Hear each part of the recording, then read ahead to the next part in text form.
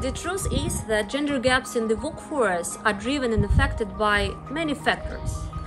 But we know that in times such a geopolitical conflict, women are disproportionately impacted. My name is Oksana. I've left Ukraine about a year ago with my two daughters, Marta and Mia.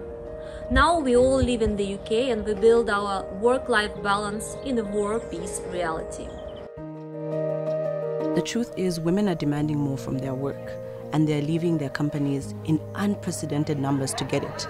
Women leaders specifically are switching jobs at the highest rates we've ever seen, and at higher rates than men in leadership. My name is Chishimba, and I believe in helping women reach and find their potential. The truth is, at the current rate of progress, it will take 132 years to reach full gender parity. How can that be? Hi, my name is Simona. I'm a leader in dentsu and I'm actively advocating for the better rights of women. When I was a kid, I thought that in the future I would go for vacation into space, would live in some stunning house like from some futuristic movies, and would drive kind of a sky car. And of course, I could never imagine that in the 21st century I would be forced to leave my home with my kids, just one bag, flee my motherland and look for a shelter in a foreign country. When the first shock had passed and I forgot the basic level of security for myself and my family, I faced another challenge, probably even more painful than the loss of my house and my motherland. This is the loss of my social role. Because to be frank, in Ukraine, I had a proper developed multi-year life plan. I had a brilliant career, amazing house we built together with my husband. I ran my own YouTube channel and I knew where we would go to the next Christmas holidays with my family. My proper designed routine consisted of my friends, my job community, my children's school routine.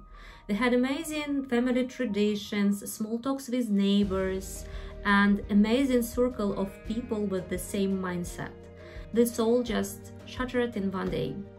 New job position, personal support and full integration became the breath of a fresh air for me. Now I realize that the social role of women and her barrier-free access to the employment opportunities is one of the key pillars in her inner strength, motivation and resilience in dramatic circumstances.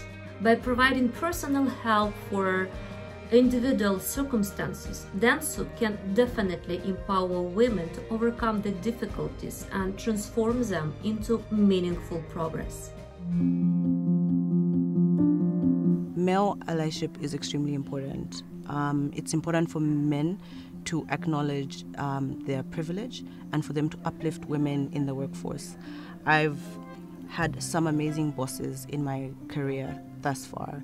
I remember with regards to Lafonti, I was in my first year and he is the first person or the first male boss that allowed me or literally forced me to take up space.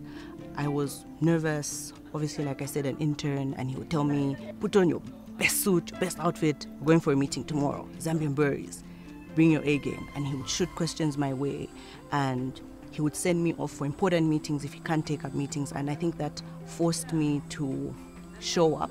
It forced me to be who I believe I'm destined to be. In that little space, I somewhat started to believe that if he is able to trust me to take on roles or responsibilities that at the time I thought were bigger than me, surely there must be something that he sees, and I should take up that space. Chishimba Club. Most people struggle with the pronunciation, but it's Chich because one of my friends who happens to actually be my co-manager, Yamba, is the first person that called me Chich. And when I was looking for a name for the book club, it made sense. It's really started off as a hobby due to a hunger that I had within me. And at the time, I didn't realize it was a hunger to improve myself. I thought it was something fun that we could do as friends to improve our reading culture.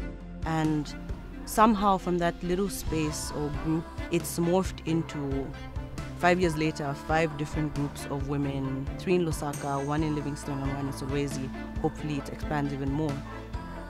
dynamic women that really I now realize that just wanted a space where they could be free to talk about topics, nothing is off limits. Talk about marriage, talk about the difficulties about raising children, the difficulties or the challenges that we face at work, and just really being a black woman. It's really spaces that liberate women, that gives them access to opportunities, and that's through networking really. It's created, above everything, community. It's almost like, it's like Oprah's book club, but for Africa. Honestly, I love my people, my country, and I'm hoping that the book club is one step in the right direction to just amplify those voices. I think dentsu needs to continue intentionally amplifying initiatives such as Visible Voices within the group and outside of the group, uplift women really, and even those in senior management positions, intentionally look at some of the gender pay gaps that exist in our network.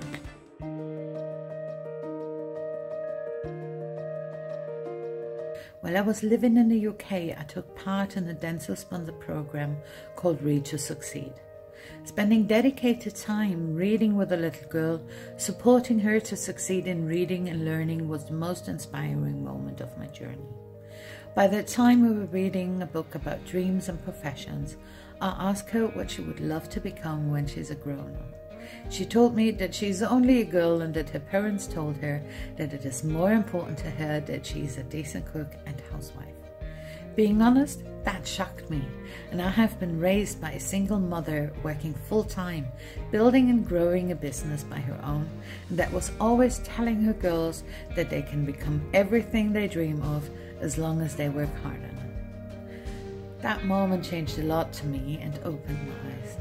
I started actively to empower girls and other women to dream out loud and to make things happening.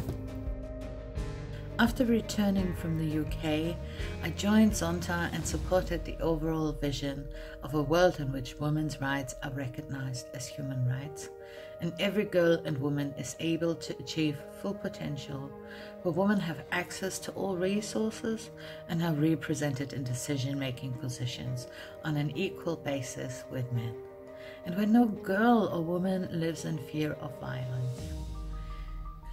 Advocating for gender equality personally means to me the empowerment of women and girls in all aspects of life.